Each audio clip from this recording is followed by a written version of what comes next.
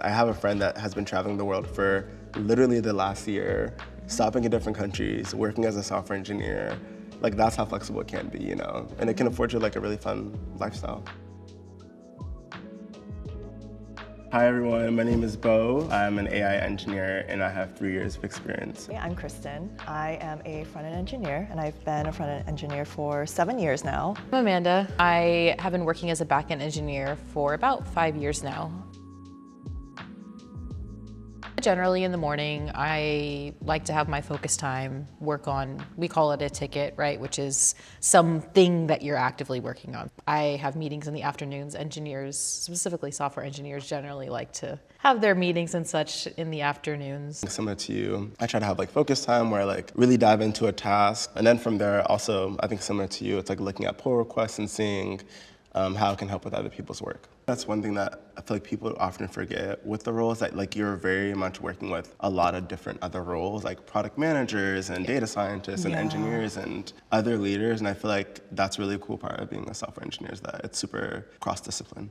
Software engineers across the board generally have like a very similar style of just like wake up, go to office, like stand up, do work. I do end up working with a lot of like designers because I do work on the front end. So we'll like get on meetings and we'll hash out the designs.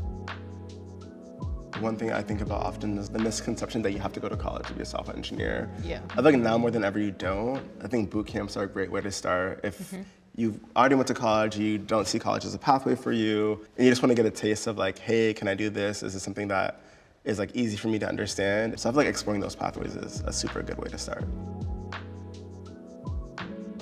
Someone who can communicate well. Yes. That's so important.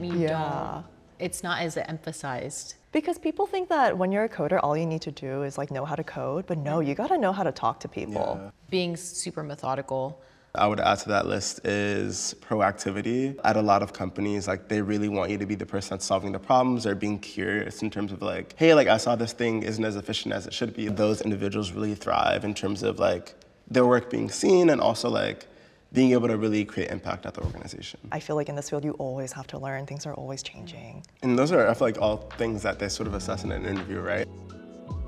There are still some fundamentals that you need to understand, like data structures, algorithms, and that's one style of interview. And I feel like you guys probably experience this too, but like there's a lot of websites that sort of gamify this process, and they give you a problem and you have to answer it. They sort of show you how well you do on it.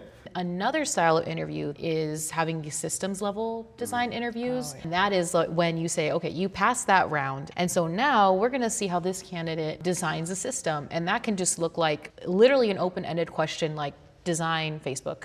We call it like the LeetCode code style of questions. Have you guys gotten like logic problems ever in an interview? Some companies often ask questions that are testing your logic and math skills. Like one example of a problem I had was how many tennis balls could fit in an airplane? And I had to like solve that problem. Those. Exactly, yeah, Those they're so weird. Another one that I've gotten is also simulating an on-call environment. And so I've been in interviews where they say, hey, we're gonna send you some error message and we wanna see how you figure it out. To practice for that, I ended up using ChatGPT to basically like give me an error and go through with me to simulate the problem. I think coding and getting the problem done is one thing, and I feel like people focus on that, but the way you talk about it, the questions you ask, like again, like your methodology is super important. Show who you are through your work, I think is a really valuable skill set. And ask questions in interviews. Even generic questions, just to help you better understand who am I interviewing with, like who could I potentially work with. Interested in learning more about succeeding in today's job market? Search Indeed and YouTube for more well-engineered advice. Really depends on field. Yeah. So if you're like like a quantitative engineer, you're making 800K. Yeah. For entry-level front-end engineers, we're probably making about 120, 140, and then it goes up to like 300K. And you have to include base as well as stocks or potentially equities, because if you're working for a startup or let's say a smaller company, a lot of it is you have that base salary. It can be a little bit less, but you're really banking on that equity or the fact that, hey, like if this startup goes public or is successful or gets bought out, right, whatever that means, you're gonna really like have an even higher return. Every company that I've worked out has like a general rubric that's like, this is what a senior engineer does. This is what a mid-level engineer does. So you know, hey, if I wanna move up, this is the things that I need to do. In my experience, most engineers that I know generally just end up being a higher level IC. I see as an individual contributor. There are some software engineers who end up being a manager, but I feel like you gotta really like working with people.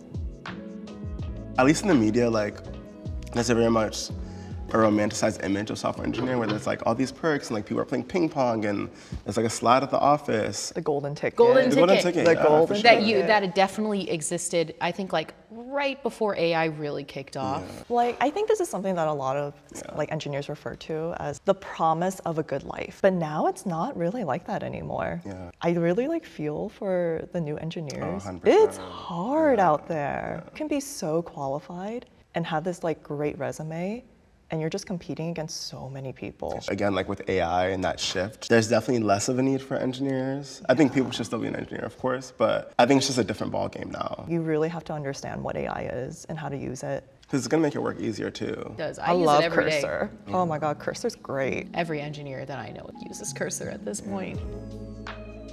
There is so much flexibility that you can have, and it doesn't have to just be in classes and just working for a company, right? You can literally choose whatever path you want to make, which is why the field is, yes, technical, but it's just so open and a creative field, which I wouldn't expect when I first joined. I would say like the amount of lines of code that you've ever written are reflective of how much knowledge you have. To me, it's like if you're a good writer, like the more books you write, the better writer you'll be. And I feel like it's the same way with coding. Asking for help is not a bad thing. I think relying on people is not a bad thing, especially early on in your career, like you were saying. As a software engineer, you're building products that sometimes billions of people use. Like if you work at a big company, like a search engine or something like that, the features you're making are like in people's everyday lives. And I think I've had friends that have worked on features that I use every day and they show me and I'm like, oh my God, I love like this like maps feature or whatever. So it's really cool to see that too. Check out more job insights right here on Indeed's channel.